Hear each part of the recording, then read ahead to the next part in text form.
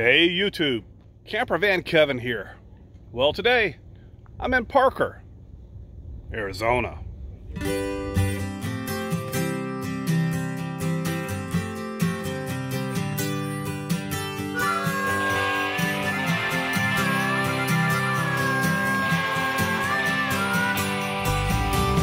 What am I doing here? Well, I'm waiting for the van build to start.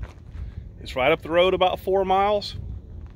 And just one more day and we'll be there. I'm getting really excited about it. But I tell you what, people are driving by to go to the van build and they're pulling in here and they're parking with us. Let me show you around just a little bit. So they're asking everyone not to go to the van build quite yet. They're not quite ready for all the RVs yet. So this area here, I was the first one here. Well, me and Randy, but he went on up to the van build to work. You can't even see hardly all the rigs here. They're all behind one another. We got a bunch. So I've been talking to David at Gone Boondocking. If you may remember, he's the guy that put the mini split on the outside of his Class C, and that kind of influenced me to do what I've done with Miss Gypsy.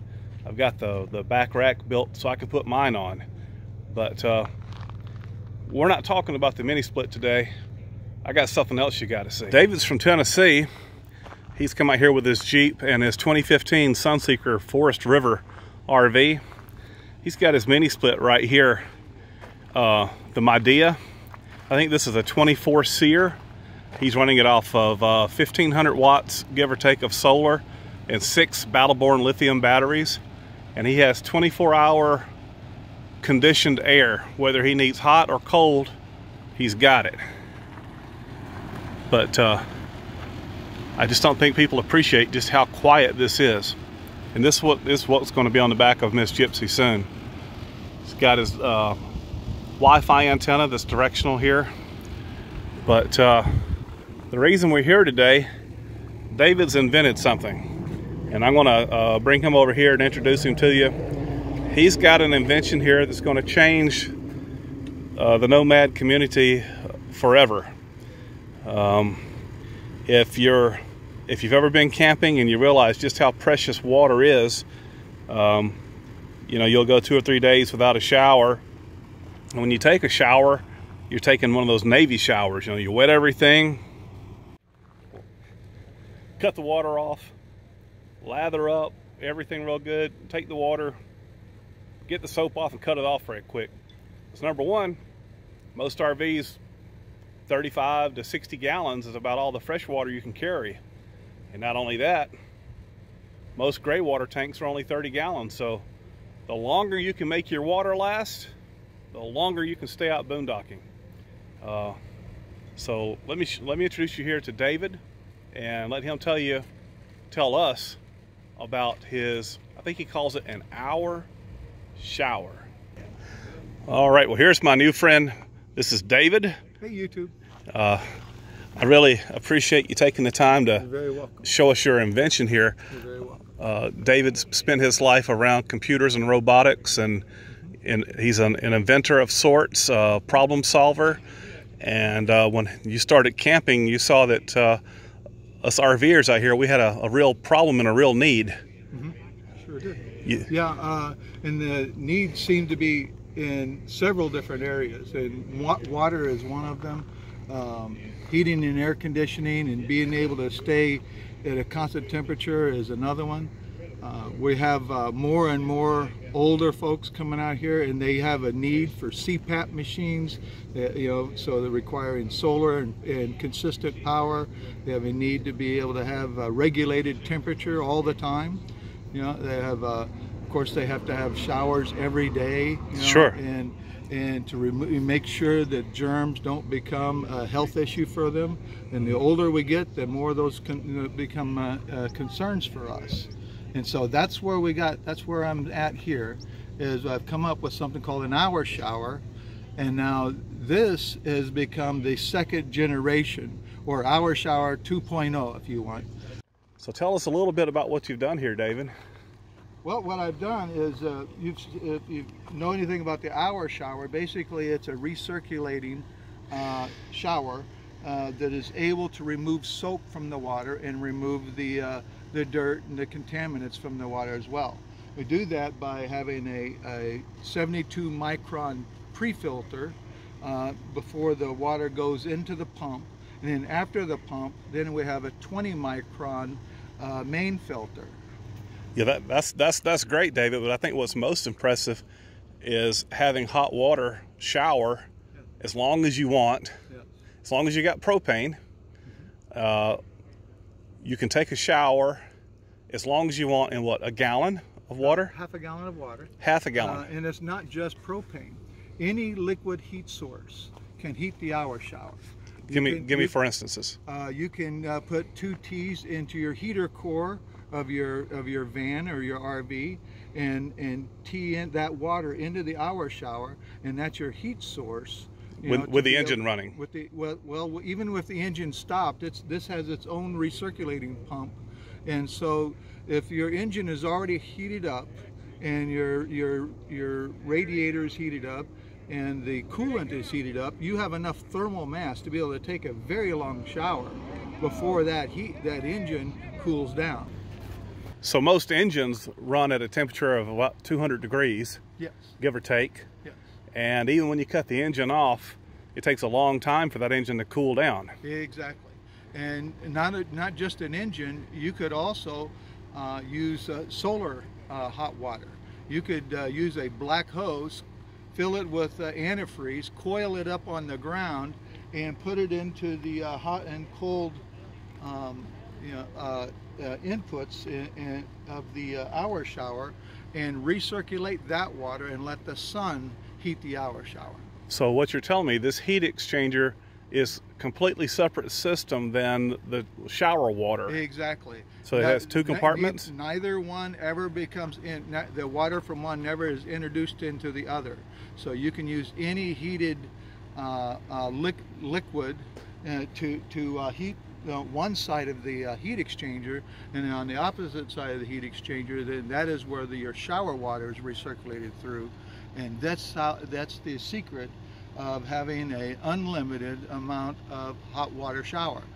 And the really neat thing about that is that you're not just dependent upon one particular heat source. You can have several heat sources and use the one that's available at the time. Propane, engine heat, yes, or solar, yes. Lots of options. You can use a rocket stove and coil up a copper liner on a rocket stove and circulate the water through a rocket stove, and use a stove or a fire pit and do the same thing. To do the same thing. Okay, well here it is. Without further ado, he's built a mock shower here with a tripod and a little bitty shower curtain, and looks like that's for your engine oil, isn't it?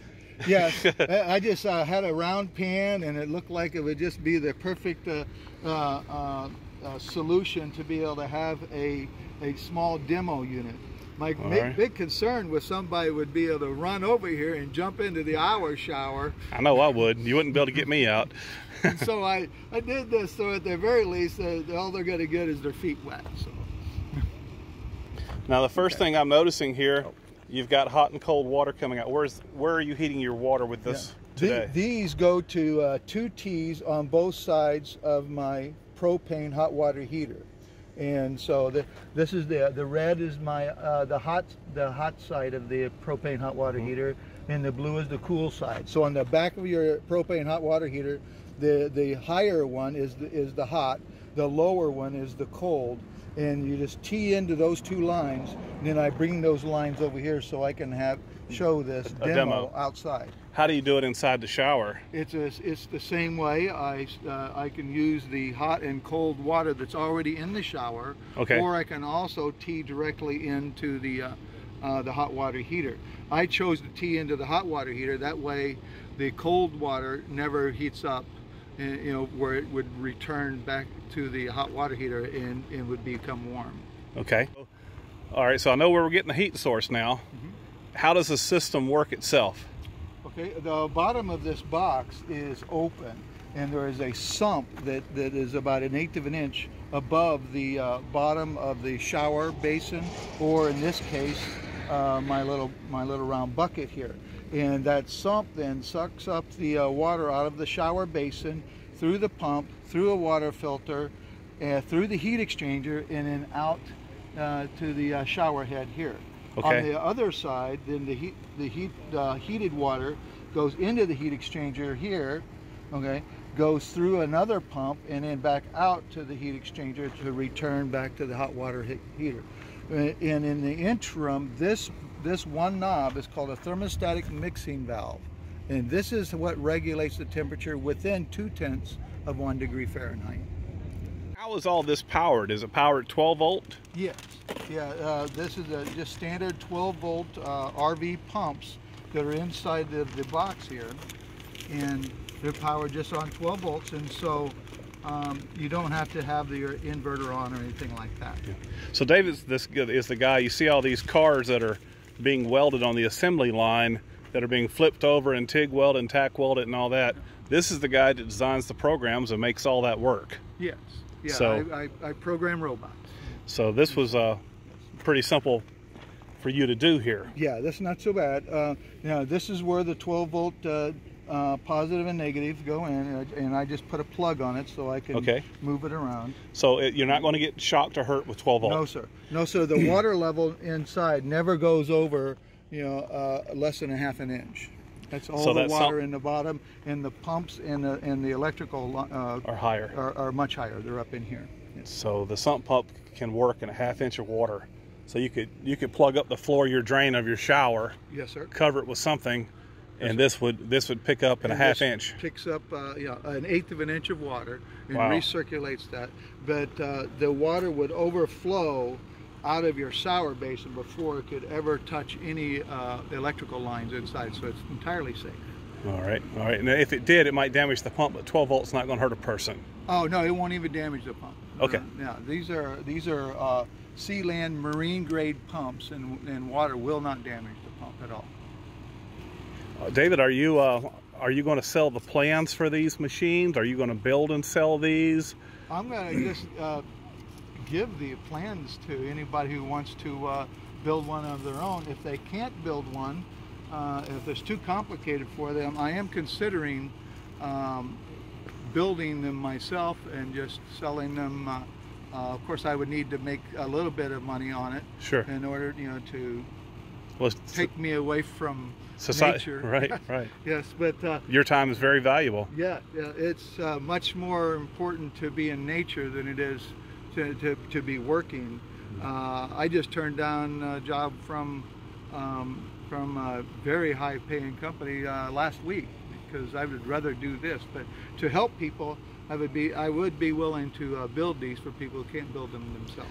And if somebody wanted to see more about this, you have tell everybody your YouTube channel again. It's Gone Boondocking, 2 words, and the video of this and the video of the original hour shower will already be up there. And not to mention the mini split. Yes, the mini split and my solar system, the water filter system that we have inside. But I'm only concentrating on how to make people's lives more comfortable and to be able to stay out longer, you know, without having to return and pay a lot of money, to be able to continue this lifestyle. Awesome. Okay, Dave, show us how it works. Okay, well, it's got a switch on the side here. You can flip it up or down, and it'll turn it on, and it starts up that quickly, and feel that it's already hot. Oh, wow. It takes a couple of seconds. I had a Coleman hot water heater that was kind of similar to this, but it didn't recirculate the water from the pan. And you can tell this is a very invigorating shower. I mean, yeah, it's kind of very strong. If someone wanted to build this, they're looking at about, if they built it themselves, $300? About $400 in parts. In parts. Unfortunately, I've tried to make that cheaper, Let me go and turn that off so you can hear better. I've tried to make that cheaper, but right now that's about as close as we can get. If I build them myself, I might be able to get some parts cheaper and be able to buying in bulk. By buying in bulk. But I've already a lot of parts I already had on hand, and I just simply knew what I paid for them at the time, and it's right at exactly $400 if somebody else bought it. This is very, very interesting. I've never seen anything exactly like that. Gosh, this is something that could, once you've got it, it would last for many years, wouldn't it? Most certainly. There are no moving parts on this except the pumps, and the pumps have a 4-year warranty. Okay. And then the only other moving part is just this thermostatic mixing valve, which very little movement. And so I would imagine this at 20 years, 25 years before you'd even have to change the pumps out. It is normal to buy an RV that's a 20-year-old RV and still have the existing original pump still in it and still working. That's true. Well, tell me, what are some common questions that you get about this that people ask? Maybe about the filters, how do you get the soap out of the water? You can keep reusing the water. What are some common questions? Well, those are the top 3 right there. The uses for the water after you do it, I would not suggest continuing using the same half gallon of water over and over, but the water is filtered, and you can easily use this to give your dog a bath, flush your toilet, wash your rig. You know, there's plenty of other uses for the water, and because you use biodegradable soap, it's not gonna hurt it at all to use it just to put out your fire at night. That's right. The other one is how long the filters last. I'm still using the filter I started with 3 months ago. Okay, and several other people who've had the hour shower are still on their first filter as well, and we've noticed no restriction in the filter yet. That's awesome. So, the last part was just about soap in the water, and it requires that you use Epsom salt. Now, Epsom salt is magnesium sulfate. Okay. And magnesium binds to the salt in the soap so that the filter can then capture that soap, and so what comes out, it's just water. The shower nozzle is unsoapy water. Well, I told you I had something interesting to show you. This is a game changer. But for more information on it, just go to David's YouTube, Gone Boondocking. I can't thank you enough. You're very welcome, Kevin. Very welcome. If there's any more problems you want to solve for the RV community, feel free. Well, I'm working on them. There's several other ideas I've got going on. Good deal, good deal. All right.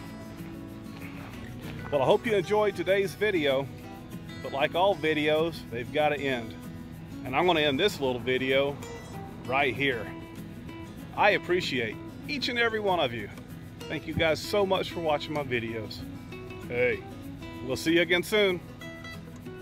Bye-bye.